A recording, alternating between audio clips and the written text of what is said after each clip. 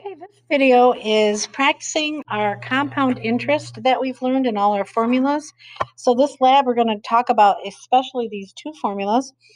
And I'm going to do the one on the right first. And this is the one we've been talking about where we are doing our compounding.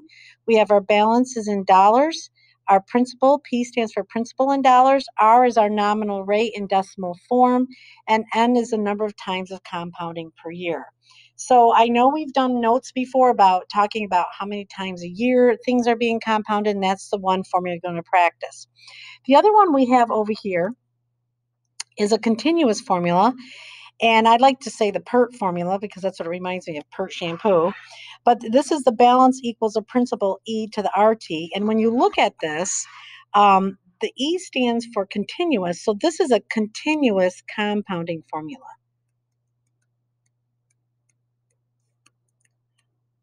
So this means it compounds every minute, every second of every day.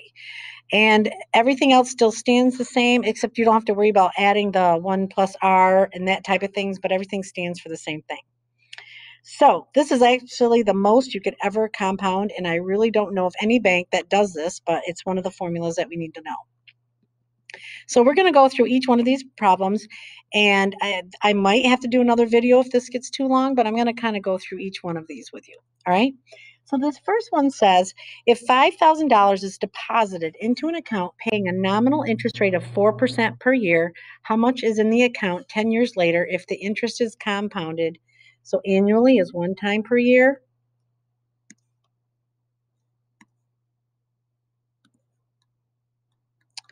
Quarterly is 4 times per year. Monthly is 12 times per year, and continuously is base E. Okay, so let's kind of go through and plug in everything they gave us. They told us how much we were putting in. They told us the interest rate, and they told us how many years they wanted to check out what was going on. So the two formulas we're going to use are above, and you can't see them. It's B equals P, 1 plus R over N to the NT. The other one is going to be B equals PERT. P is E to the RT. All right, so the first one is annually. So the balance after 10 years is going to be, I put in $5,000. 1 plus the rate is 4%, change it to a decimal, and then annually is 1 time per year, and it's 1 times the 10 years because it's NT. Okay, I'm going to change colors. Quarterly, same thing. Balance is 5,000. 1 plus 0.04. Quarterly is 4 times a year. 4 times the 10 years. What does that give us? The next one is monthly. The balance is 5,000. 1 plus 0.04. And monthly is 12 times per year, so it's 12 times 10. See the pattern?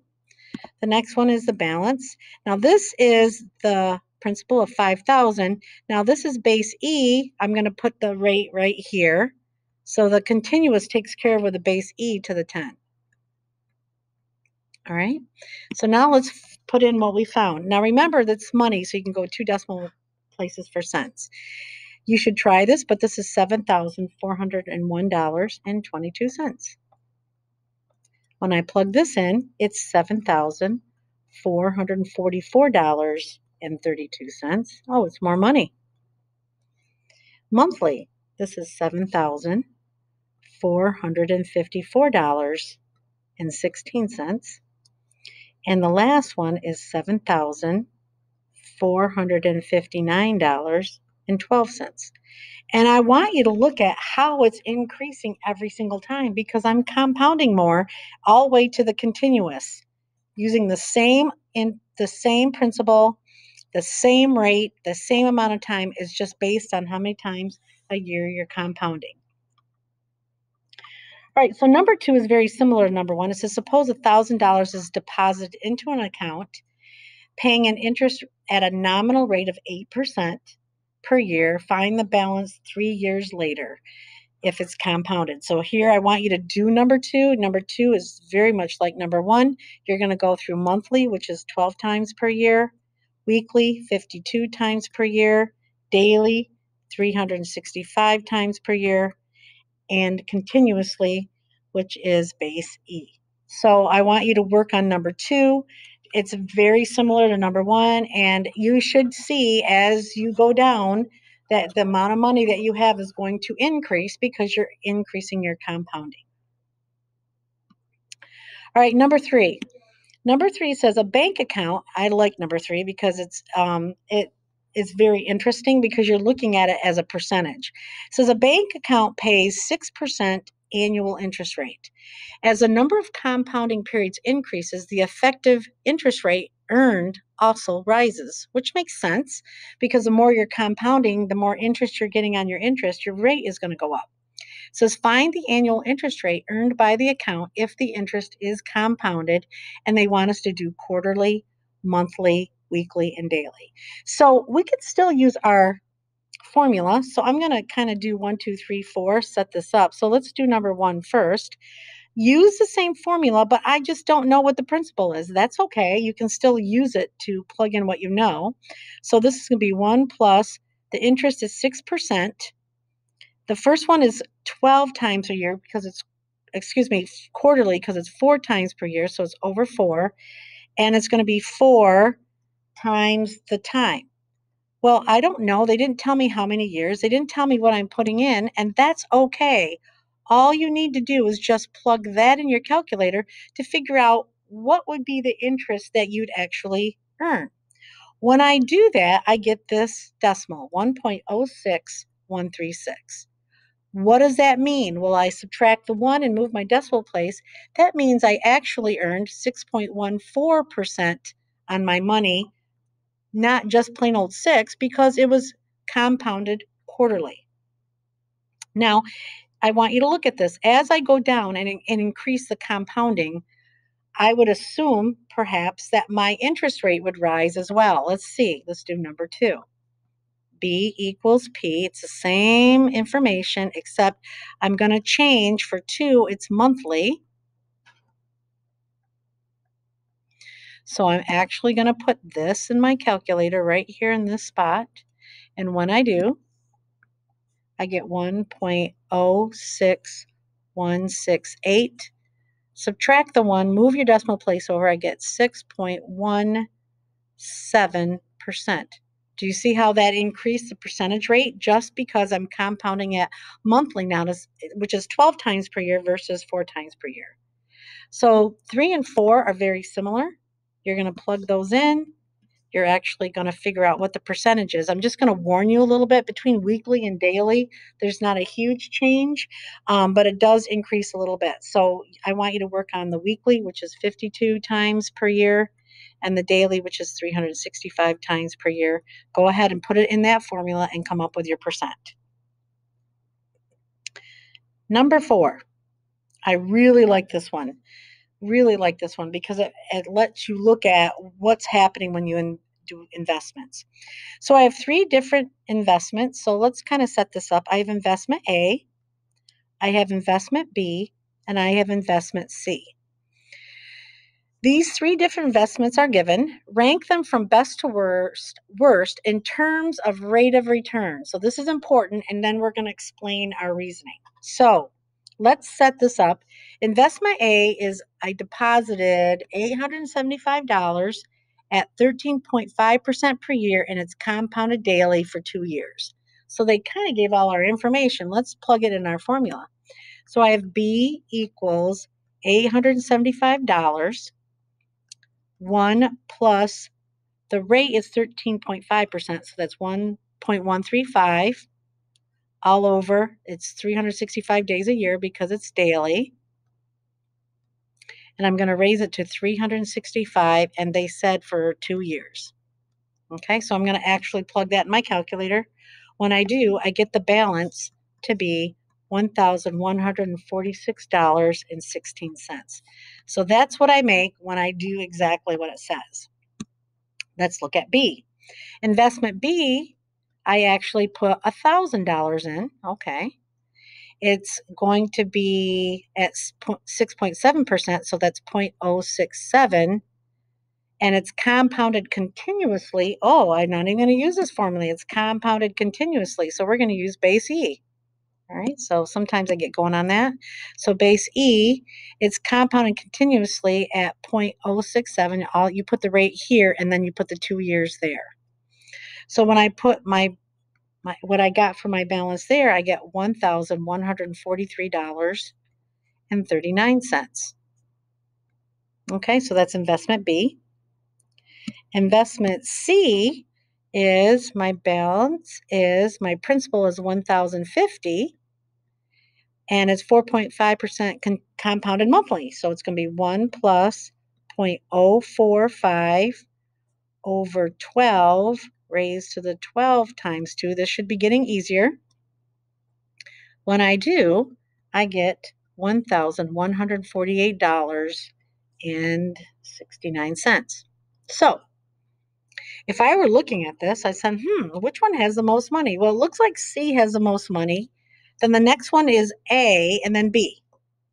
Well, that's true, but I wanted you to remember this. I said the rate of return up here, and you want to explain your reasoning. So if you look at C, I do have the most money, but didn't I put the most money in?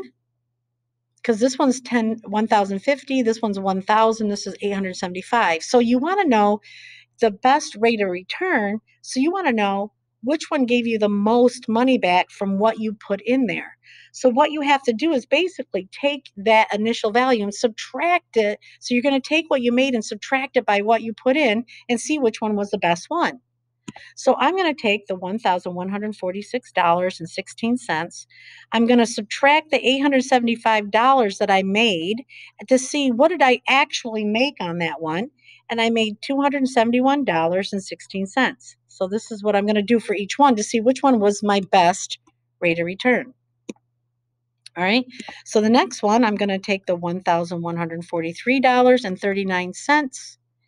I'm going to subtract the $1,000 that I actually invested. When I do, I made on this one $143.39. Oh, I didn't do as well on this one. That's my rate of return.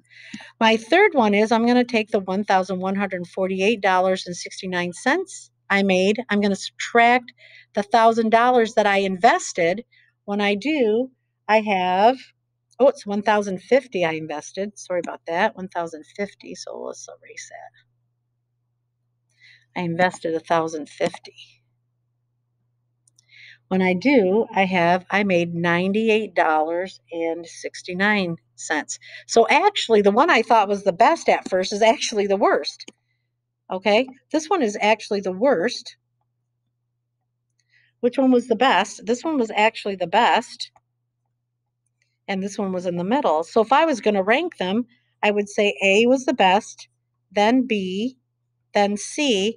And the reason why is my rate of return was more for this one from what I invested all the way to this one. So I just wanted you to see that because that's quite interesting. I do love that problem. I love it. I love it. Okay, let's look at the next problem that we have on here.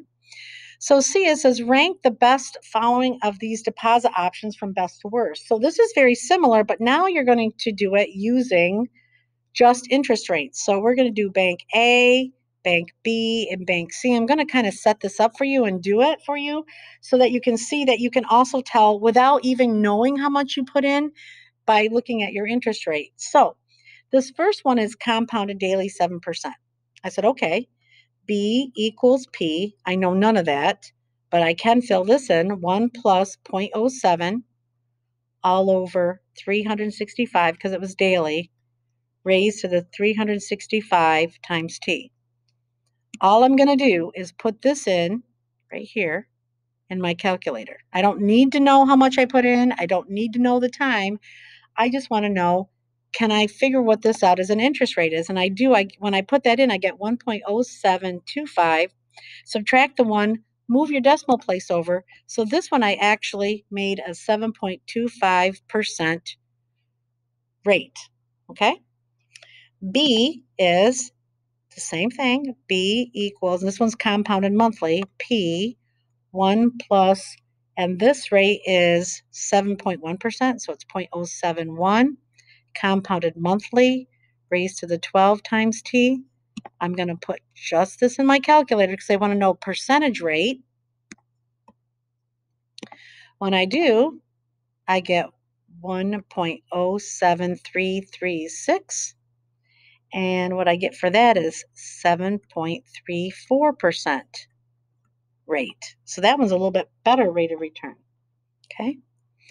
Let's try the next one. B equals P, don't know any of that. 1 plus the interest rate is 0.0705 because I have to move the decimal place. And this one is actually continuous. I keep doing that. So I'm not even going to use that part. I'm going to do P. I'm going to use base E. Sorry about that. I keep doing that. So it's E to the 0.0705t. All I need to do is put in my calculator this right here to see what that gives me as a rate. And when I do, I get 1.07304. Subtract the 1, move your decimal place, so that's 7.30%. So now if I was going to rank them, this one right here is the best, and this one's the worst. So I can rank them as well by percentage rate. So the B is the best, then next would be C, and then A. And it's based on the percentage that I would actually be getting using those options. And the last one on this lab is 6. It says our bank pays 5% interest compounded annually. Whoops, I hit it. I'm sorry about that. And another bank pays 5% interest compounded continuously. Given a deposit of $10,000, what is the difference in the balance between the two banks in 8 years? Okay, so let's kind of set this up a little bit. I have our bank right here, and then I have another bank. And I'm going to kind of set up everything they said to do. So this first one said our bank, I want to find the balance when I'm going to put in a deposit of $10,000. Okay. And then it's compounded annually, so it's going to be 1. It's 5%, so I can put a 1 here. I mean, you don't really need it, but it makes it nice. And they want to know over 8 years, so it's 1 times 8. When I plug that in, I get my balance to be $14,774.60. Okay? Another bank is what they told us. They said the balance, they want to put the $10,000 in there, but this one's compounded continuously. I'm not going to make a mistake on this one. I'm going to use my base E because I'm so used to doing the other one. And this one, it's compounded 5%, so it's 0.05 over the 8 years. Okay, and when I do that, I get my balance to be $14,918.20. Now, what they want us to do is to see what is the difference in the balance between the two banks in 8 years. So I basically have to subtract the two, and this one's more. So I'm going to take the $14,918.20, subtract the $14,774.60 to see what is the difference monetarily. So it's $143.60 more our bank does, another bank does over our bank because it's continuous and it's 5%. So I hope this helps you. I hope you did it without looking at this, but if you need this video to make it better for you, I hope it worked so that you can understand